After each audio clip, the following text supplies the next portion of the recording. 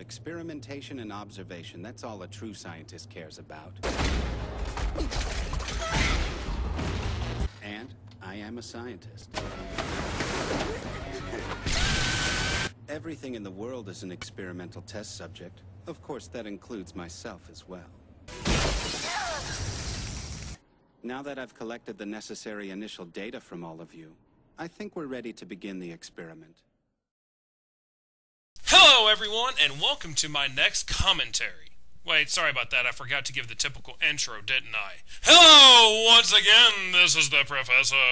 There, I said it, now get over it. Internet video game reviewers. What can you say about them?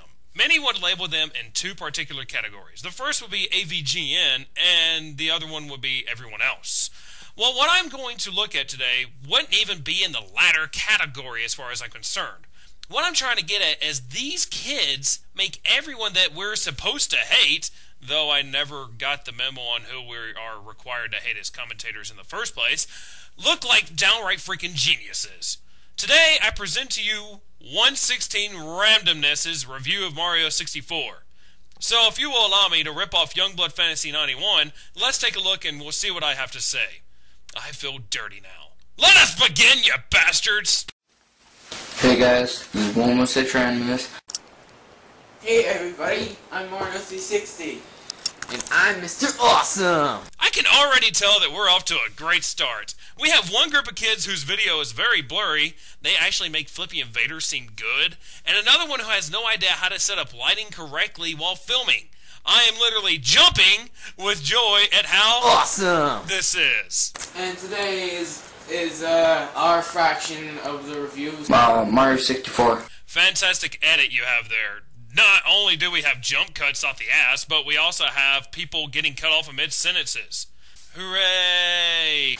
The controls in the game weren't my first. Well, my first impression on the controls were out of 10, 2, and then they went up to about 6, and then they went to 10, and now they're at I'd say 8.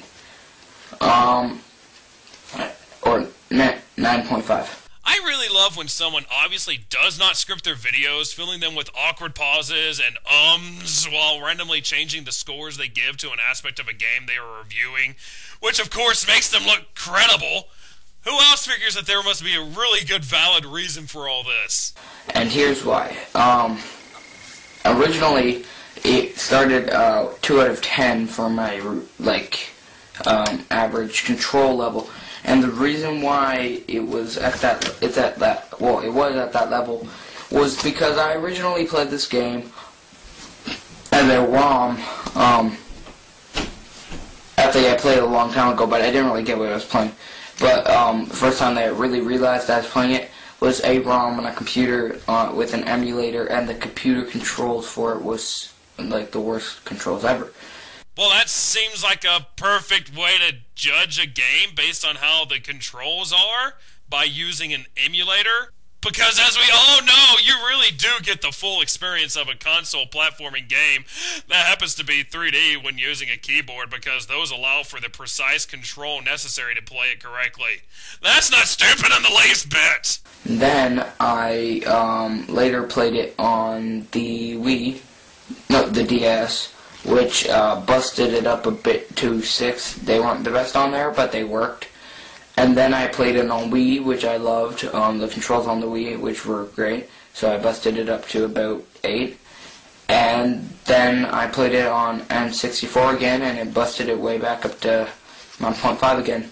So, you're doing a review of an N64 game, and you played all the other versions before ever playing the N64 version. Well, I guess that might work if you're trying to become a IGN reviewer. The controls overall were pretty basic. It had a jump button! I highly recommend not playing it as a ROM because there's the D-pad and the joysticks are used a lot, which don't translate very well in ROMs and emulators. But overall, the controls were great on the N64, and the controller, as I said in my GoldenEye 007 review, is very multifunctional, and they used almost every function in this game. This game's story is that Princess Peach mysteriously invites Mario over for some cake. You ask me, that isn't the best invitation. What? We've already changed subjects? That was a horrible edit! But I must say, if you think this version is bad, just go ahead and take a look at the unedited version. And yes, this is real. For some reason, this guy decided to upload both versions. And the characters and voice acting, so here we go. Cut that out. If you're editing this like a lot, cut out the If you're editing it, then start soon. But if you're not, then I sound like an idiot. Especially when your girlfriend keeps getting kidnapped. What kind of cake did she make anyway? Well, Mario, how big is it? I don't know. But Mario accepts the invitation and hurries on over there, but when he gets to the castle, he realizes that, well, I think the player would realize that it's, place is deserted. Obviously. And what makes it even more obvious... Holy crap, it's as if you're playing a Mario game! M. Night Shyamalan must have wrote this one. Yeah. If it was the first time you heard that laugh on Super Mario 64, I bet it creeped you out. I bet some of the younger kids would get nightmares after that, don't you think? Yeah, anyway, that's story. Okay. Now for the characters and the voice acting. Now the characters, as you know, they know all characters. We got Bowser, we got Mario, we got Toad, we got Princess Peach, we got all of them. And basically, the reason why I wanted to cover characters... Because we couldn't possibly know who's going to be in the game. It's not like we've played any Mario games before. Plus, you forgot that Yoshi was in this game as well. And I know that some of you already know what I'm going to say right now. Is not because I love the characters, it's because of Luigi.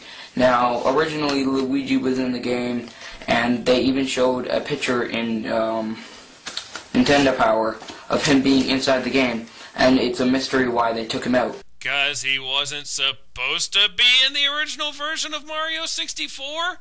After all, this was called Super Mario 64, not Super Mario Bros. 64. My theory on why they took him out was because they didn't really want him to how can I say it?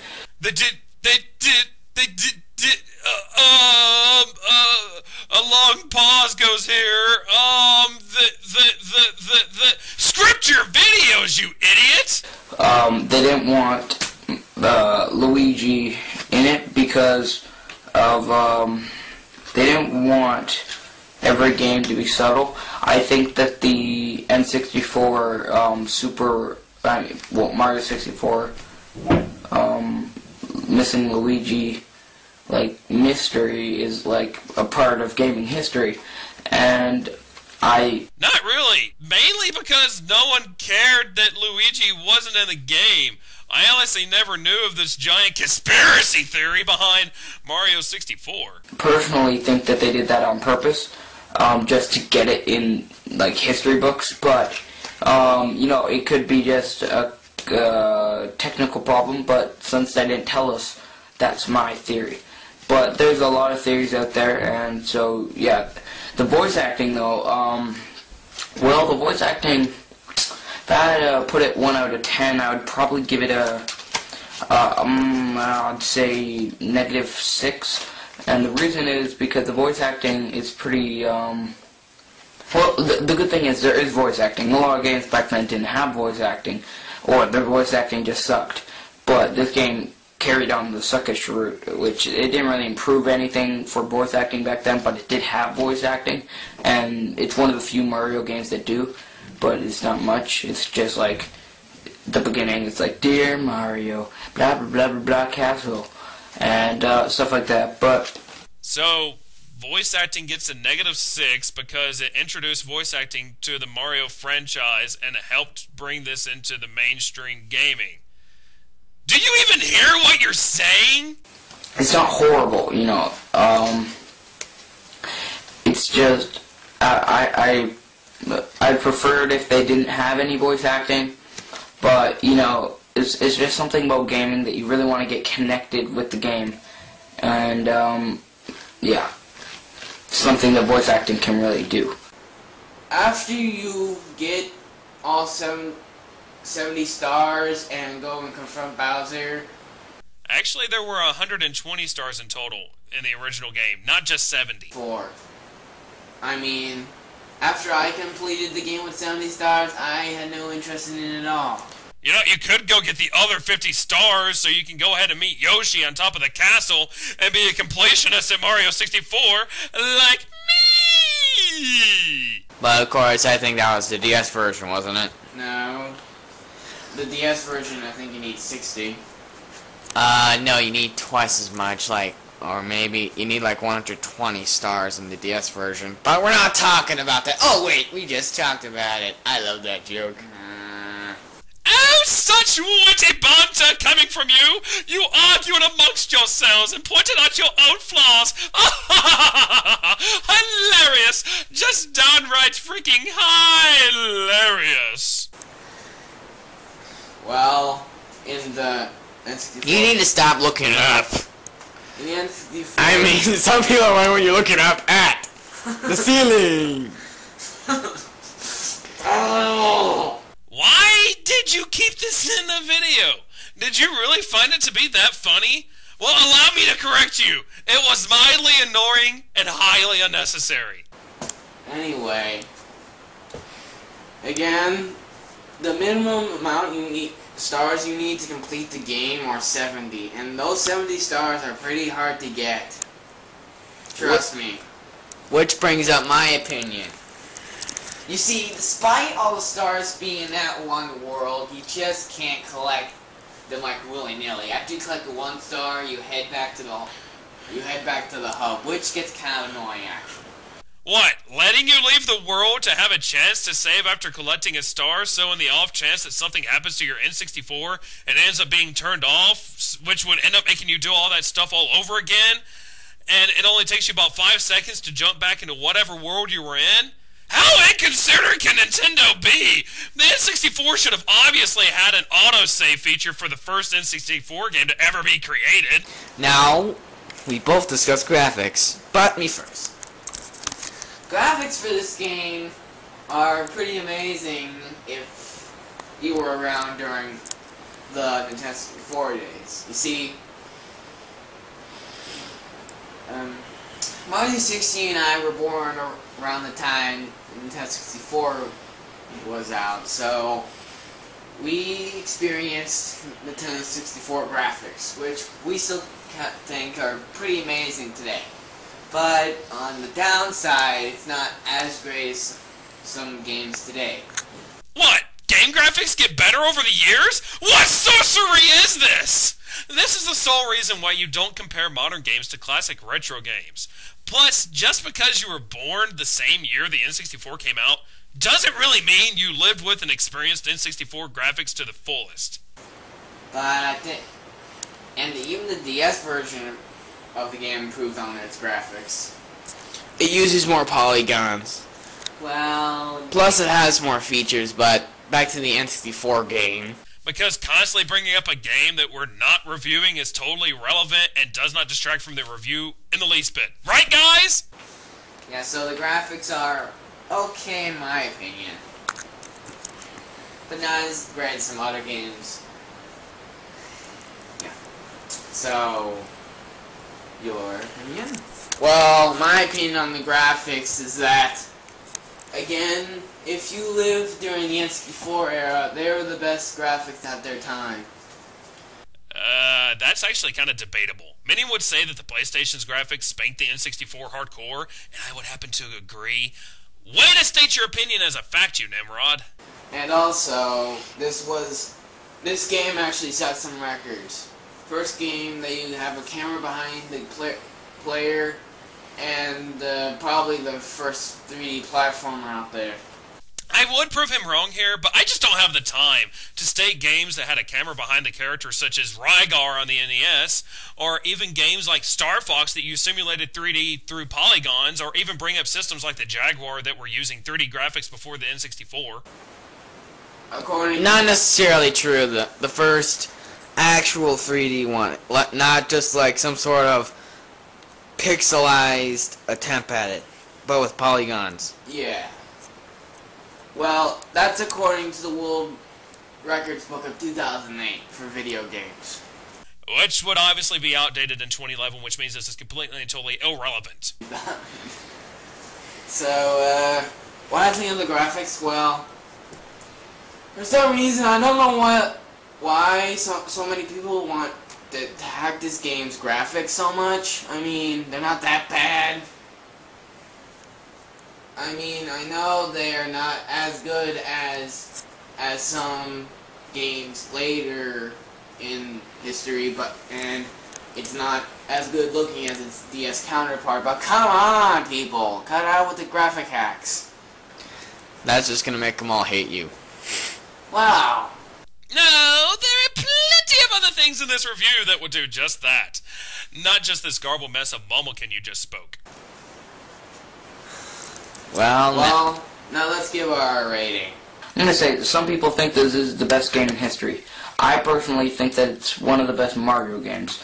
Some people think it's the best Mario game, some people think it's the best game in history. Sorry. Quick question. Why in the name of Neil Patrick Harris riding on a unicorn is part of your bed standing up against the wall? Sorry, people.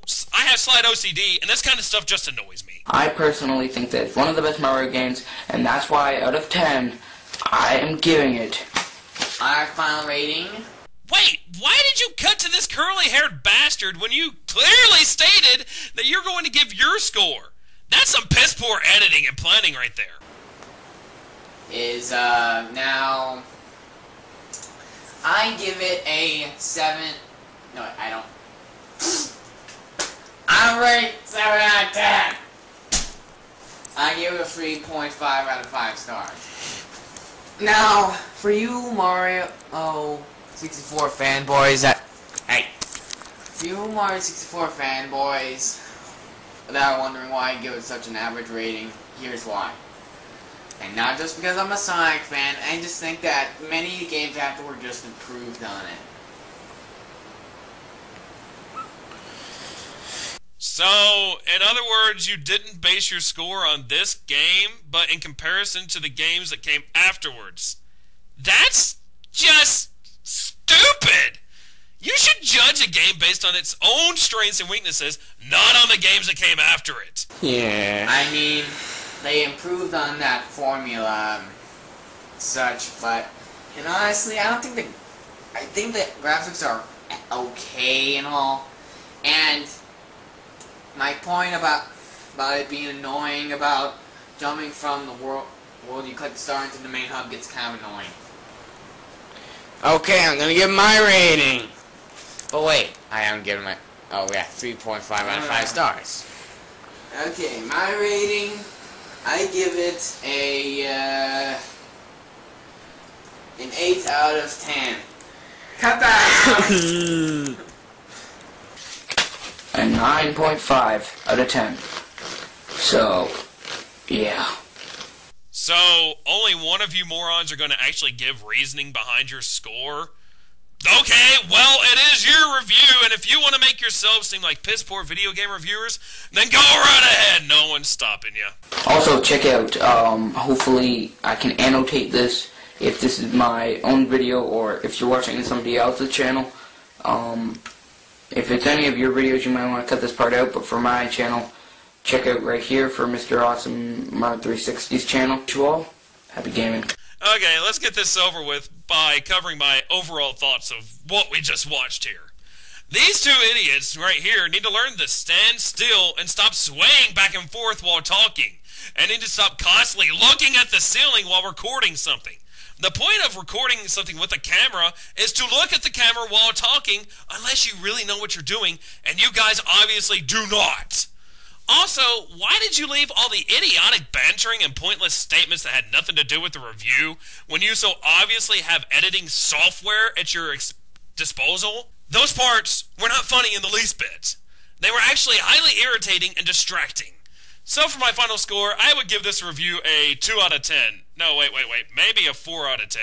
No, possibly. How about let's do a 9 out of 10?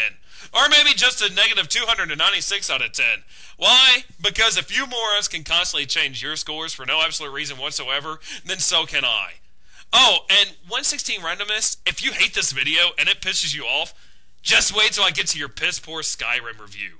This is the Professor, and I bid you all a very fine adieu.